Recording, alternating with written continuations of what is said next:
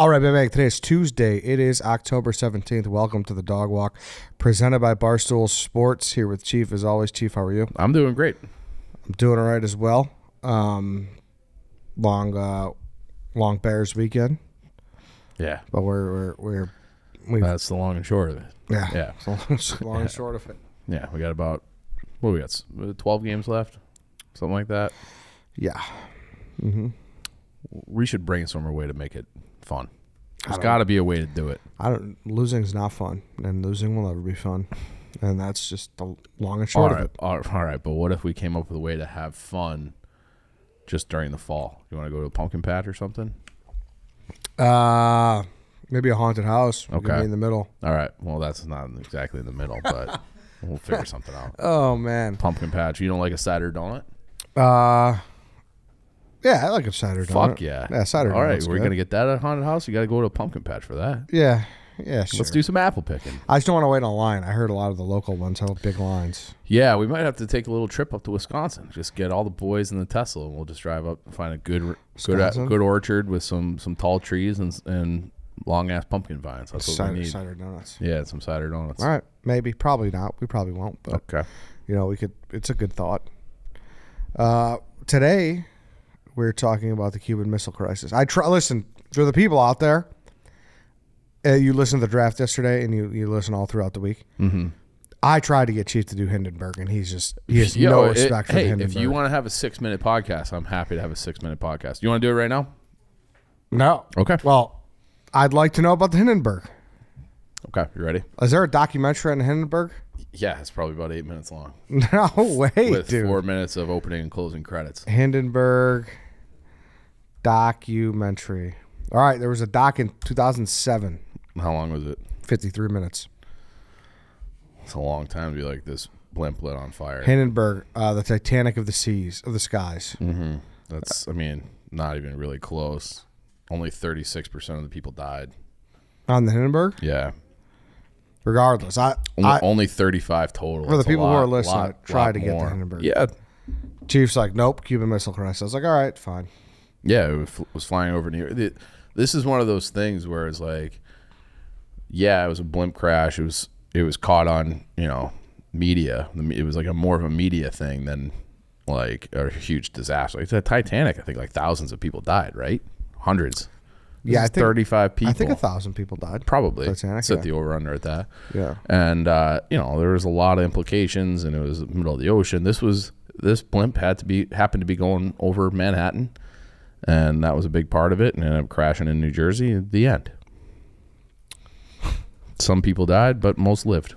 Oh, yeah, 1,500 people died. But it was the radio call. Oh, the humanity. I feel like people have heard that before. Kind of gave it some lasting staying power. Yeah. Well, 1,500 people died in the Titanic, so big difference. But, yep. All right, before we get cooking, though, Chief, I do want to talk about RHOBACK activewear. Excuse me. I love RHOBACK. Yeah, it's the best. Yeah. Listen, fall's in full swing. I got to say, I'm not as comfortable as I could be right now. And that's because I wore the RHOBACks over the weekend. They weren't ready for work on Monday because of my inability to do laundry after the Bears. I wish I was more comfortable. A lot of RHOBACK at the parking lot at Soldier Field. Oh, yeah. It was nice to see that. Yeah, it was the perfect I see that dog day. Logo everywhere. Yes. Yeah. It was the perfect day for it, too, because it wasn't totally cold Chicago yet. Right. It was a nice October 15th. It was one of those like October days where it's like you have to plan for cloud cover. Because if the sun comes out and you're too layered up, you're going to start sweating. Yeah. It was perfect for that. Because the performance hoodies, they're soft, they're stretchy. And you guys will love living in these things. They also got the performance crew neck for both men and women. They're breathable, yet soft and comfortable. They're perfect for a crisp fall morning while you're on the move or having a relaxing weekend, like we just described. And finally, the joggers. A lot of joggers out there, too. They're made to move in, and they're incredibly comfortable.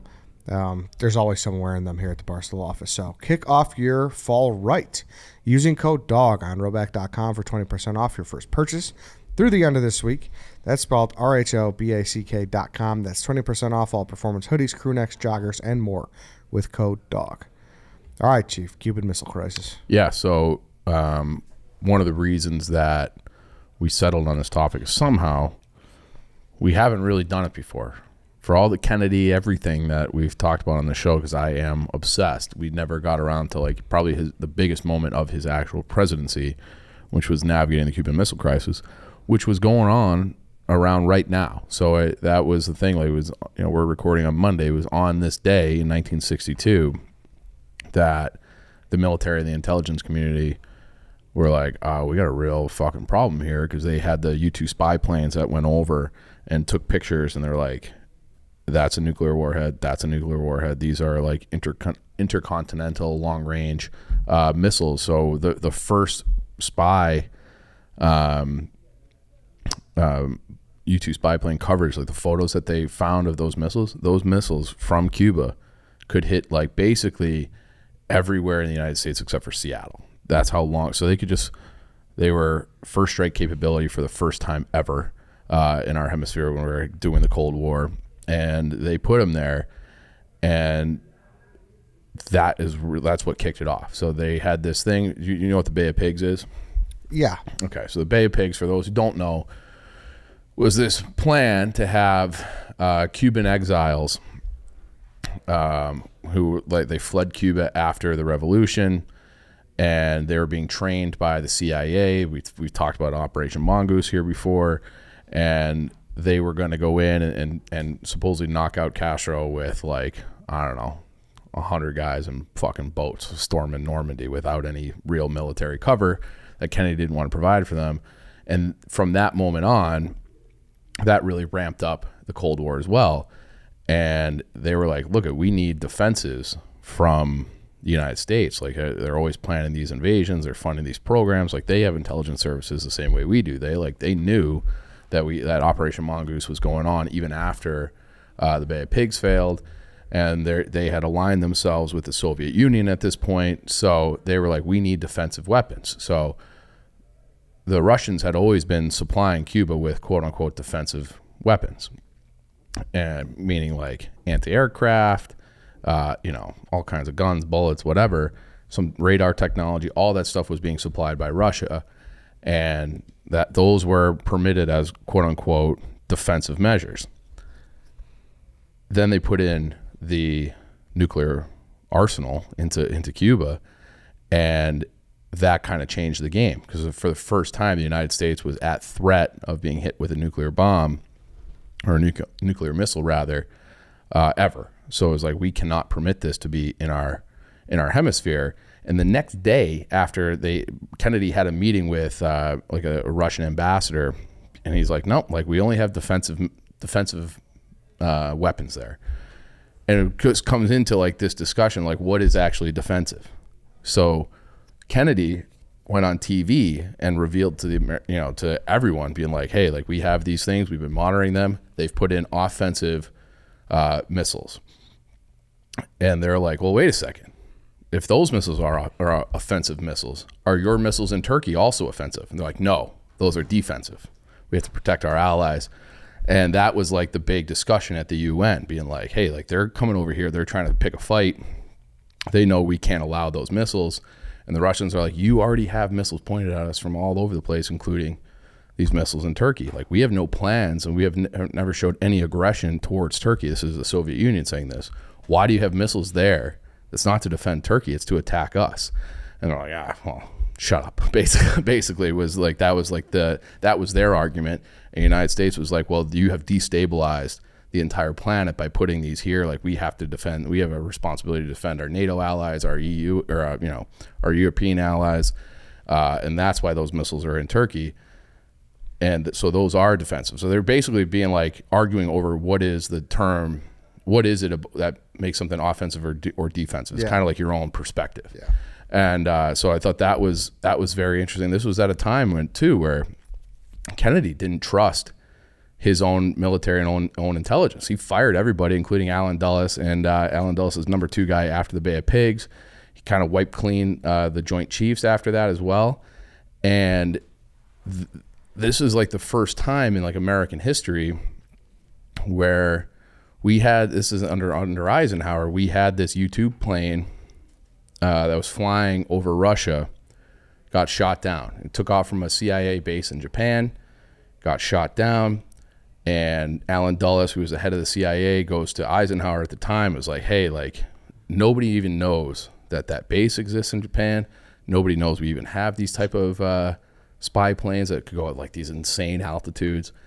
And our pilots are so highly trained that if they were to get shot down and captured alive, they have like arsenic injections that they will give themselves, and they'll commit suicide before they get captured by the Russians. So Dulles convinces Eisenhower to lie about and like deny, like, I don't know what the Russians are talking about. We don't have any spy planes like that. We're not doing that.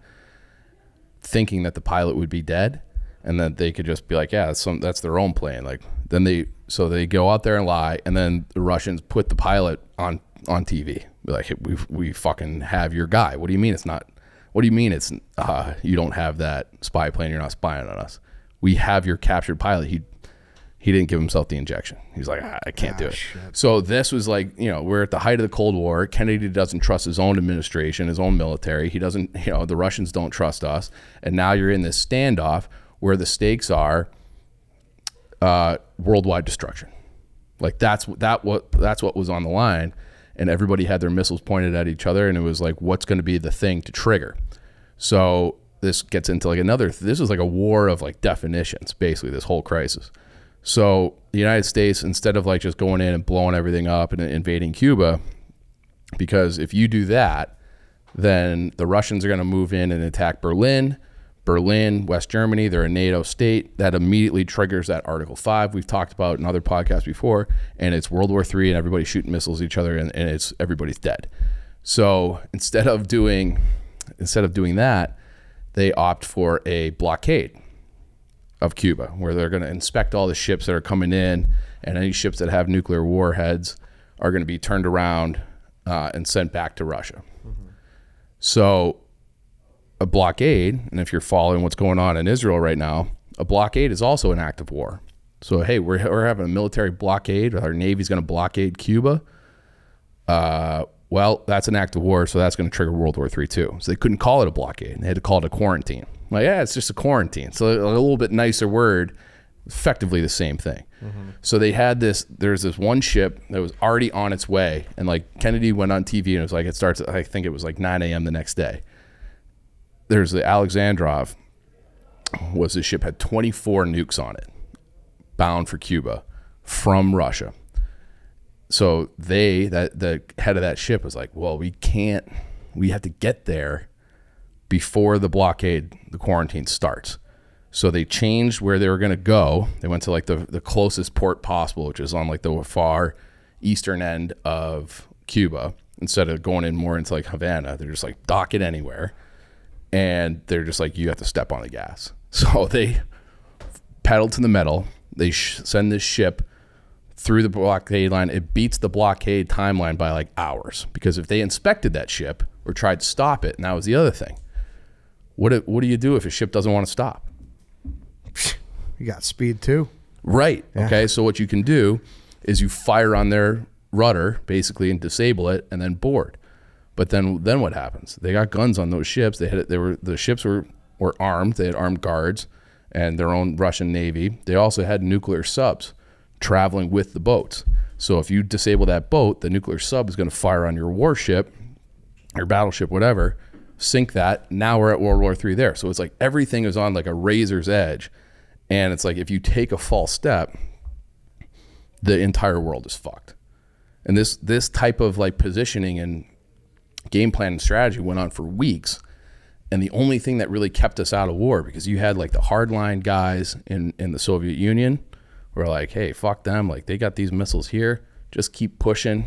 We'll see. Well, they won't choose war. They won't choose war. And Khrushchev had this great line about being like, hey, like, I'm pulling on my end. The war rope is, I'm pulling on my end.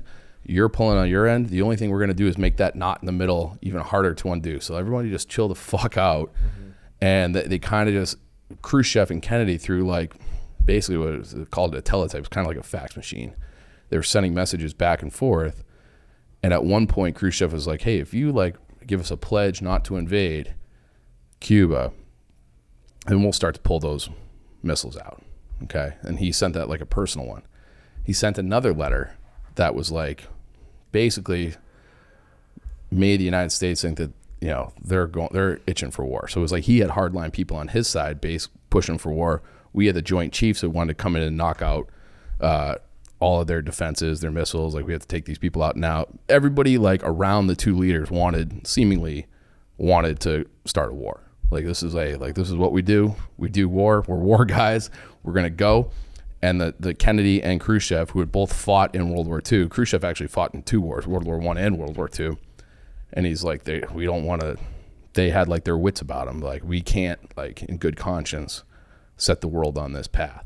So they like kind of just negotiated through each other, and eventually the Kennedys, because Bobby was very involved in negotiations as well, was like, we will give you that pledge, and we're going to ignore that second letter where it was like all this hardline crazy talk. We're just going to pretend that never existed.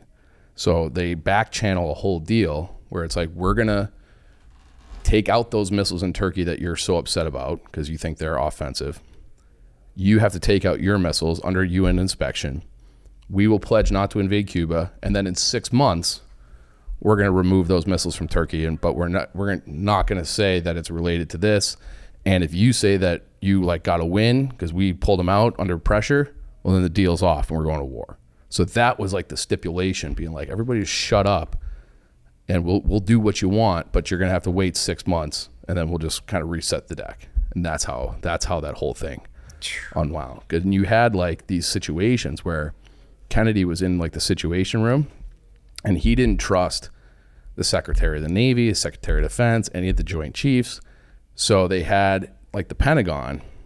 They were able to communicate with the captain of the ship, the admiral of that ship that was going to fire on the sub. And at the last second, Kennedy's like, I don't want to play like a game of telephone. Put me through to it was the USS Pierce. Put me through to the admiral of the Pierce directly. Like, I want to talk to this guy myself. No intermediary, so like the message gets lost. So like you have the president of the United States just talking to a guy like, hey, what's the situation where you are right now? Because that's how little he trusted everyone else around, which is fucking wild. That's a problem. Yeah, and it makes you wonder like how much of this stuff goes on like right now, because you see like the world, there's a lot of like saber rattling going on where like Iran is saying, did you see this morning with the whole Israeli Palestinian thing? So Iran is like the sponsor of Hamas, is what everybody says.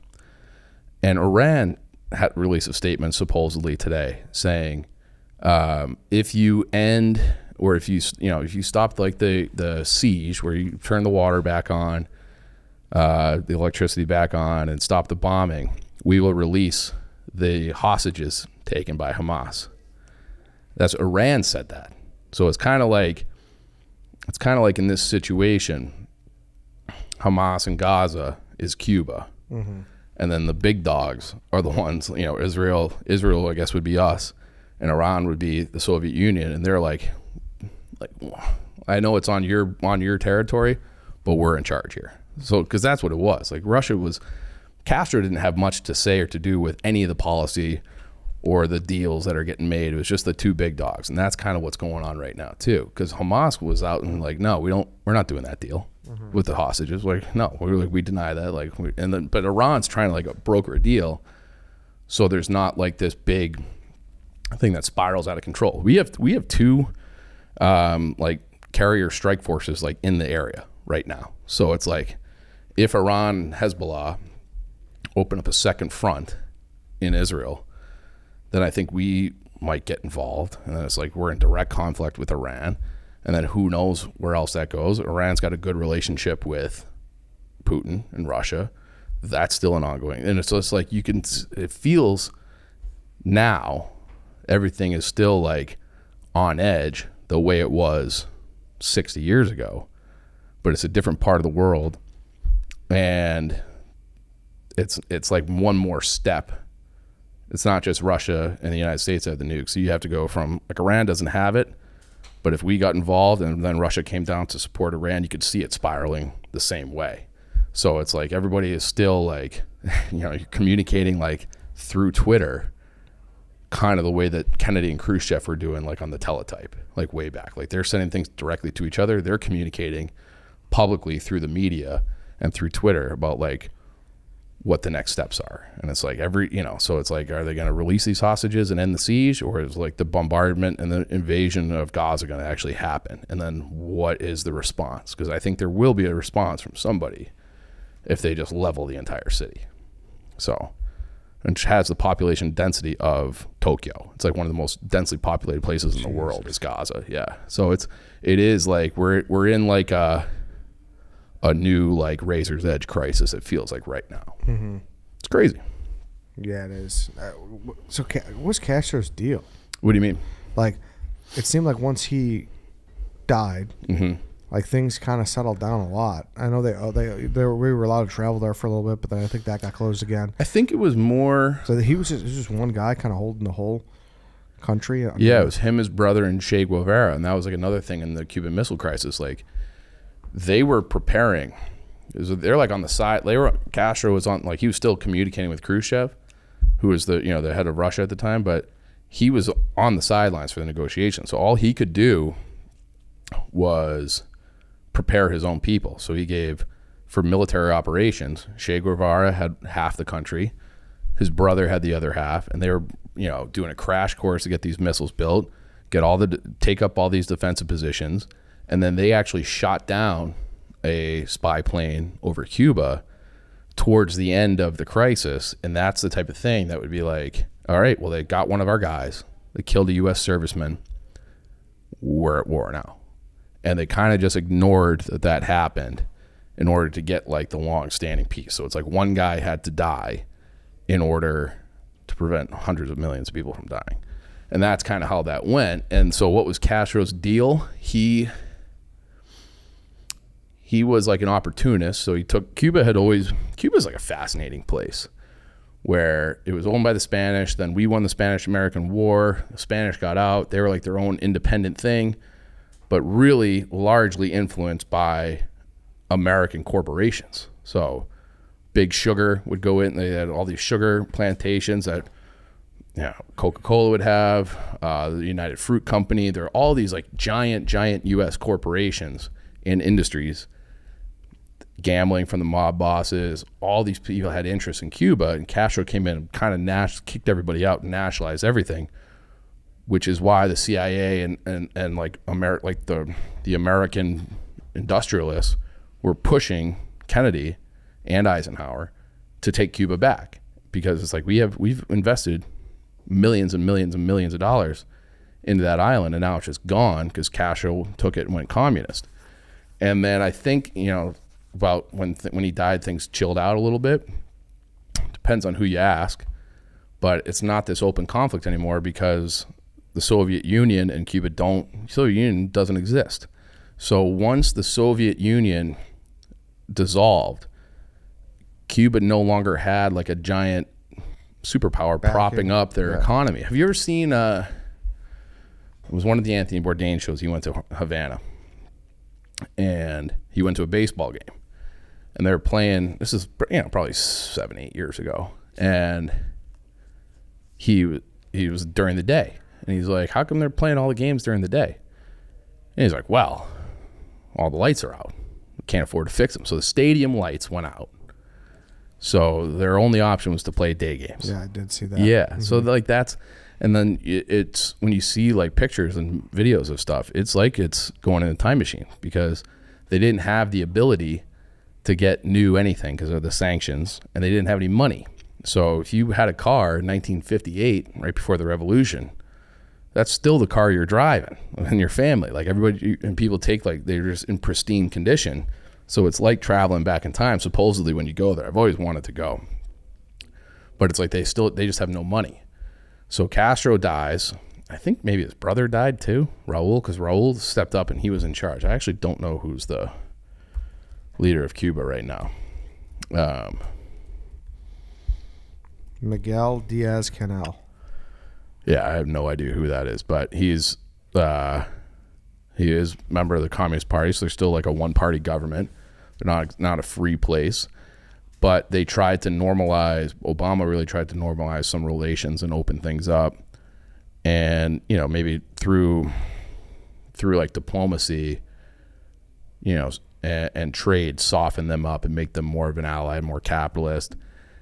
And then I think Trump came in and like kind of repealed some of those policies. So I don't really know where Cuba stands now, but it's like a shame. It's just like this beautiful place so close to America that is very, very poor. So through policy, like it should probably be a pretty well developed nation. They got a lot of resources. They're a great location, but they just, they're still a communist country. So they have some things that go well for them, like supposedly their education and their healthcare, so they say, like very good, but they don't have any real business or anything to show for it. So it's like it feels like they're still trying to find their place in the world post Castro and post Cold War, because they were like the thorn in our side for a long time, because they're 90 miles from our coast and they're aligned with our biggest rival who could set the world on fire at any time they wanted. So it's just not as openly hostile as it was back then, because the Soviet Union collapsed. But it was like, Havana was awesome back in the day, right? Dude, you see those pictures and it's like, this place is a paradise. Yeah. And they were trying to make it like Las Vegas of the East, because they had, like, Las Vegas had really just gotten started. I think we've done a podcast on that before too, in the 50s, and they were making money hand over fist. And it's like, well, that's like, it's 3 hours from California, but it's way far away from everywhere else in the country where all the people live. Yeah. But it's a short flight it's not that far from New York, or like you might take a 2-hour flight to Havana instead of taking a 7-8 hour flight to Vegas, because they probably didn't have direct flights back there. So it was a lot easier to get to. So it's like, let's make Havana, where we have a friendly government, who back then it was friendly in the 50s. Let us do whatever the fuck we want. Taxes will be minimum. We'll just pay the right guys off, and we'll build these businesses here, these resorts, and we'll be like the #1 tourism place in the world. And then Castro came in and stole everything. They do a pretty good job of having that as a subplot in the second Godfather movie, where they have Hyman Roth, and Hyman Roth was Meyer Lansky in real life, and he was the guy who was like trying to orchestrate that whole thing among others. But it was, like that was, it's like a weird thing where it's like, can you imagine if Castro doesn't win the revolution, like Cuba might be the 51st state. Like there's so many different things like that came out of that Spanish-American conflict at the beginning of the century that could have just changed the history of the world forever. Yeah, it is crazy to think about. Yeah. I'm going to Key West this weekend, so maybe I'll have to charter a little boat, get some boots on the ground. I think that you would probably not make it back. So I would recommend against that. But yeah, I would love to do like, hey, let's go to Toronto for a bit, and then we'll just stamp our passports down in Havana and come back through Toronto. I feel like there's like loopholes to get in there. To do that? Yeah. Maybe. Yeah. Maybe. All right, then.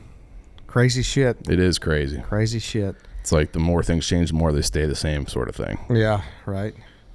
All right, then, everybody. Thank you for listening. Thank you for watching. Thank you, Chief. We'll be back tomorrow with a free swim. We'll see you guys on.